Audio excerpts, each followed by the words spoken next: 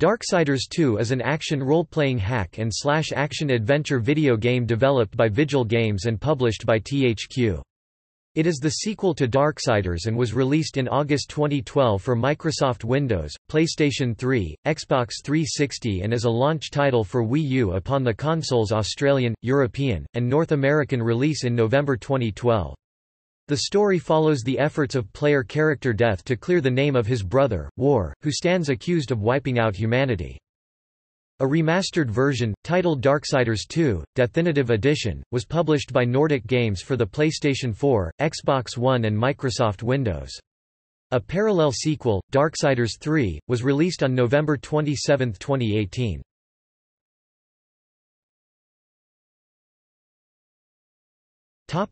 Gameplay. Players take control of Death, one of the four horsemen of the apocalypse.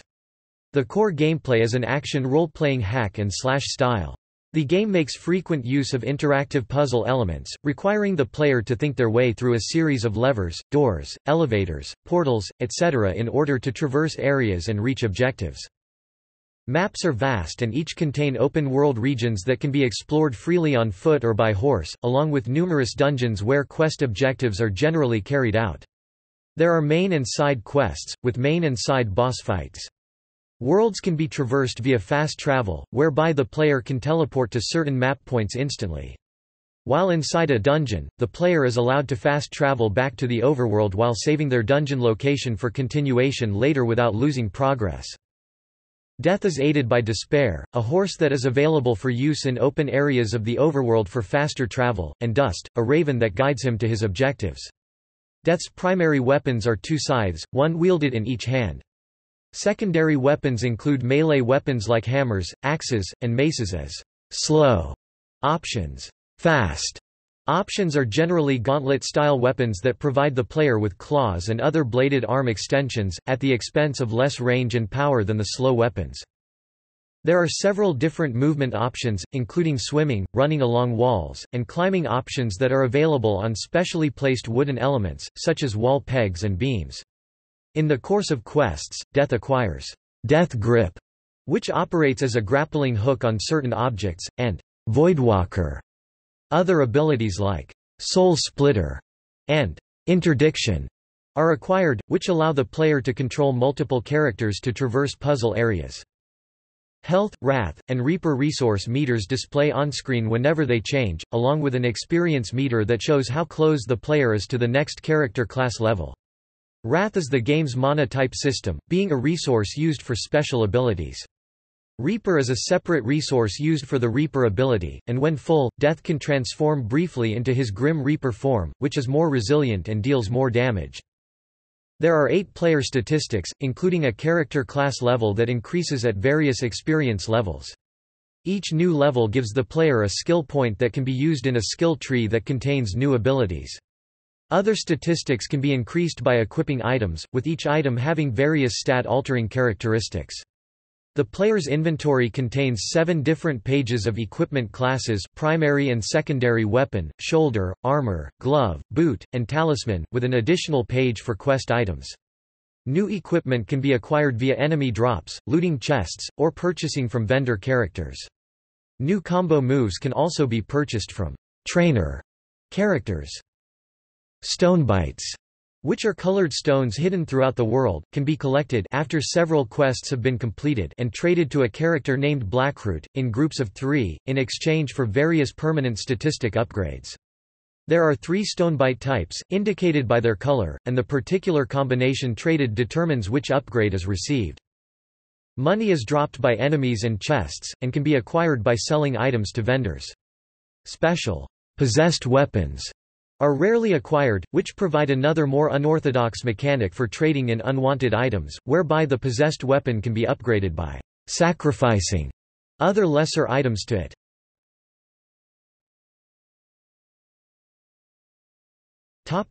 Plot. Darksiders II is parallel to the previous game. The four horsemen War, Strife, Fury, and Death are the last of the Nephilim, fusions of angels and demons who waged war on creation. To preserve the balance of the universe, the Four, tired of conquest, received incredible powers from the Charred Council in exchange for slaughtering the rest of the Nephilim. The horseman Death trapped the souls of his fallen brethren in an amulet, earning the title of Kinslayer, among others, though he kept its preservation a secret, since the council ordered the Nephilim's souls destroyed. While War is charged with his crimes, the horseman Death, sure that his brother is innocent, sets out on a personal mission to erase his brother's crime and resurrect humanity. He first travels to the Icy Vale—a dimension between the three kingdoms of heaven, hell, and earth—to seek the Keeper of Secrets for proof of War's innocence and the way to restore Earth. The Keeper of Secrets, also known as the Crowfather, tells Death that he must go to the Tree of Life in order to restore humanity. The Crowfather, bitter about being given the Nephilim amulet which torments him without end, refuses to let Death pass and attacks him in the shape of War. Death is thus forced to kill the Crowfather, but the amulet shatters and embeds itself in his chest, knocking him out and sending him into a portal created by the Crowfather's death. Death wakes up in the Forge Lands, a world populated by the Makers—physically imposing beings who are the architects of creation. He learns that their world, and many others, has been overrun with corruption, a dark force that has blocked off the Tree of Life and has taken over many of the Makers' constructs. The Makers had crafted a massive guardian to combat the corruption, but had to abandon it before finishing the task due to the surrounding threats. With the help of constructs and a maker named Karn, Death eventually reaches the guardian, but upon activation, the guardian is tainted by corruption and goes on a rampage. Death battles the Guardian and destroys it, allowing it to be reassembled without corruption. The Guardian self-destructs in the grasp of the creature blocking the path to the Tree of Life, which allows Death to reach his goal. Upon reaching the entrance, however, Death is seized by corruption and is dragged into the tree. There, Death is accosted by the shadowy form of Absalom, the first Nephilim, whose hatred lasted beyond his slaying at Death's hands and caused the corruption, enabling him to take his revenge on creation. Death is transported to the land of the dead, where he encounters the merchant Ostegith. From the merchant, he learns that in order to resurrect humanity, Death must find the Well of Souls, and to that end, he must speak with the Lord of Bones. After completing an array of trials to gain an audience with the Lord of Bones, Death is transported to the City of the Dead to find a soul capable of telling Death what he needs to know about the well. After facing off against a creature housing all of mankind's souls, Death meets the soul the Lord of Bones alluded to, the Crowfathers. The Crowfather tells Death that while the souls of humanity are no longer bound in a host, they have merely been transported to the well. Death learns that the Well of Souls has power over life and death, and that with it, the spirits of all things living are cleansed and renewed before they are sent out to be reborn. In order to access it, Death would need two keys, one kept by the angels, the other by the demons. Death asks why he and the other riders never knew of such things, to which the Crowfather replies that power must be tempered with ignorance. The council feared that if the horsemen ever learned the truth about the well's power, they might try to resurrect their kin. Death first seeks out the key held by the angels and is sent to an outpost of heaven called Lostlight, which is being assaulted by corruption. At the Ivory Tower, he meets the Archon, who tells Death that his answers are in the Ivory Citadel, which is shrouded in darkness and corruption. The Archon sends Death to Earth to bring back the Rod of Araphel, a powerful holy weapon, so that the way to the Ivory Citadel could be cleared. On Earth, Death encounters remnants of the Hellguard being led by Uriel. With their help, Death reassembles the shattered rod. Upon returning to Lostlight, Death eventually realizes that the Archon has possessed the key the entire time and that the angel has fallen to corruption himself. Death confronts the Archon, kills him, and acquires the first key. Death then proceeds to Shadow's Edge, described as a dark reflection of Lostlight. When Death arrives, he sees that the world itself is in the process of being devoured by corruption. Intent on acquiring the second key, Death travels to the fortress home of the demon lord, Samael, but finds Lilith, a female demon queen that created the Nephilim. She thus refers to herself as Death's mother, which he angrily denies. Death learns through Lilith that Samael is gone, that Death will be able to meet with the demon lord by utilizing a time portal. Before he leaves, Lilith urges Death to follow his heart and revive his brethren when he finds the Well of Souls. After traversing through the fortress in both the past and present, Death finally meets Samael, who is not willing to just give Death the key. After testing Death in a fierce battle, Samael gives Death the demon key, saying that no matter what happens, it should prove to be an interesting show. With both keys in hand, Death returns to the Tree of Life and has his penultimate meeting with the Crowfather, who reminds him of what's at stake, the fate of two races, humanity and the Nephilim. He warns that corruption has chosen a named champion to block Death's efforts. Death enters using the keys and proceeds to the tree's core, where he is met by Absalom. The Nephilim taunts Death by saying that the reason he is not harmed by corruption is that the horseman is already blackened by the sin of betrayal. Absalom and Death battle, and Death defeats Absalom just as he did eons ago. It is then that the Crowfather appears one last time and explains that Death may tap the well's power to restore one race, but a sacrifice is needed. Warned that choosing one race will forever doom the other, Death chooses to save his brother War and sacrifices the souls of the Nephilim, still trapped in the scar on his chest, for humanity by leaping into the well. An epilogue retells the final moments from the first game, with Uriel questioning if War intends to wage his campaign against the Charred Council alone, to which War replies, "No, not alone." The scene then shows the arrival of the other horsemen. The narrator states, "And the number of the riders shall ever be 4. And the horsemen appeared, War, Strife, Fury and finally, Death." In a post-credit scene, Lilith is seen being berated by a being who is completely in shadow, referred to by Lilith as "my prince," strongly suggesting Lucifer, angered that humanity has been restored and the Nephilim are lost forever. Lilith says she awaits punishment with a slight smile, but the entity states that she will get no pleasure from it this time. The screen fades as Lilith screams in agony.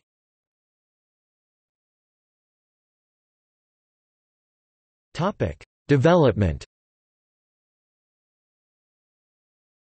THQ's creative director Luis Gigliotti revealed in an interview with GameAxis that Darksiders will be a franchise and that they are contemplating a sequel. Joystick stated that a Darksiders sequel was planned for the fiscal year of 2012. An article on the official Xbox Magazine website confirmed that Darksiders II was expected to be released in 2012. It was announced at E3 2011 that Darksiders II would be a launch title for the upcoming Wii U with modifications necessary to fit the controls of the Nintendo console as well as some new features unique to the console. The game will take Death across multiple dungeons and city hubs. City hubs feature NPCs who can give out side quests etc. One city hub will connect to a number of dungeons and that one city area will feature more dungeons than the whole of the original Darksiders. Loot will also be included, dropping from encounters as rewards ranging from 12 different armor piece categories, which can have different enchantments and may power up Death's Wrath powers. At the San Diego Comic-Con, it was revealed that Michael Wincott would provide the voice of Death. On June 19, 2012, James Cosmo, who appeared as a priest in The Last Sermon, a live-action trailer for the game, was announced as the voice of Maker Elder Idiard, Death's guide throughout the story.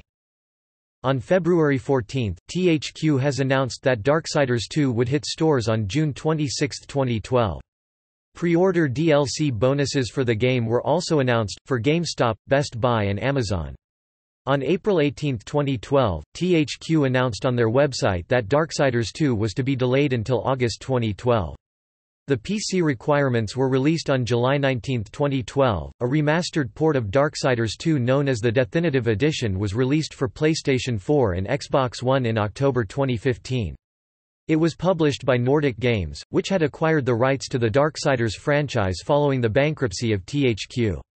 The port was developed by Gunfire Games, a studio that was founded by Darksiders creator David L. Adams following the closure of Crytek USA, which itself was established after the closure of Vigil by THQ and consists almost entirely of Vigil staff.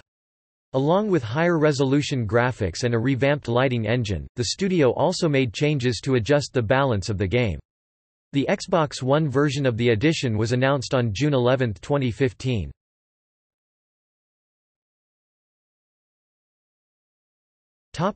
Downloadable content. A season pass is available and includes The Abyssal Forge, a story-driven installment taking place in the Shadowlands, The Demon Lord Belial, another story-driven installment taking place on Earth, and the Maker Armor and Scythe set. Arguel's Tomb is another story-driven pack not included in the season pass. The Angel of Death pack includes new enhanced weapons and armor along with a new visual effect for Dust. The Deadly Despair pack offers a speed boost to Death's Horse Despair. Various other DLC packs have been released offering weapons and armor much like the Angel of Death pack. The definitive edition of the game, released on PlayStation 4 and Xbox One, include these story expansions as well as extra equipment.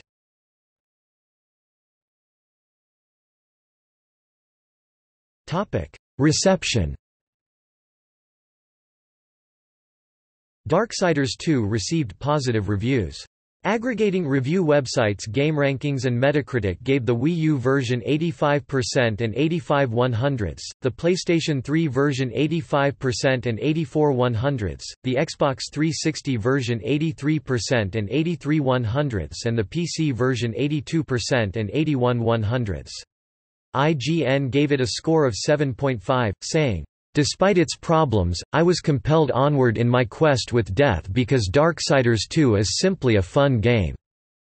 The game was the best-selling game of August with over 247,000 units sold in the US as of November 5, 2012. The game had only sold 1.5 million copies, with THQ stating that the game did not perform to our expectations.